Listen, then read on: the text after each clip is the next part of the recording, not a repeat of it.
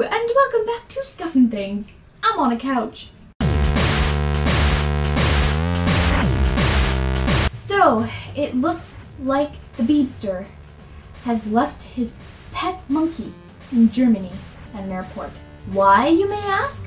Well, he didn't have the proper documentation of the monkey's origins or its vaccinations. The monkey is a capuchin monkey, and its name is Molly. And apparently it was a gift from the Biebster's manager, because monkeys are a gifting item. So Justin's got 4 weeks to provide the necessary documentation, or else the monkey will be put into, somebody else's care. There's also no word yet as to whether Justin has inquired about his monkey yet.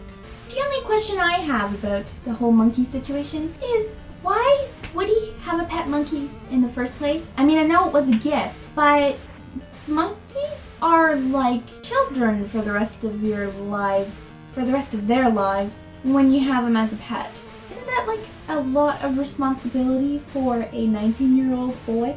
Why not start off with something a little more self-sufficient, like a cat?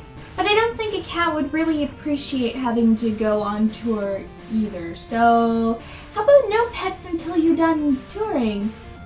So this past Friday, there was a horrible oil spill from the Exxon pipelines that go through Arkansas.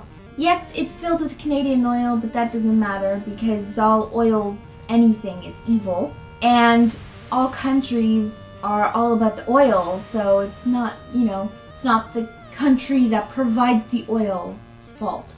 So the pipeline that burst is called Pegasus, and parts of it were built in the 40s. And the great thing about Exxon is that even though these pipelines are old, really old, there have been stretches of the pipeline that have gone uninspected for 5 years at a time. In fact, the part that I'm talking about underlies the Mississippi River, meaning if that went, the river would go. Not a good thing. So what I'm thinking is what I'm always thinking is we really need to implement some new power resource strategies. Doing the oil thing, not good for the environment. I mean, Earth will always be able to figure herself out. But, as far as us living on the Earth and animals and plants living on the Earth, we continue to do what we do to it, we might not be here for that long. But those poor, big, powerful companies, they just won't be able to make any more money, and they won't have power because they control the oil. It's a sad thing. How about we also get rid of money?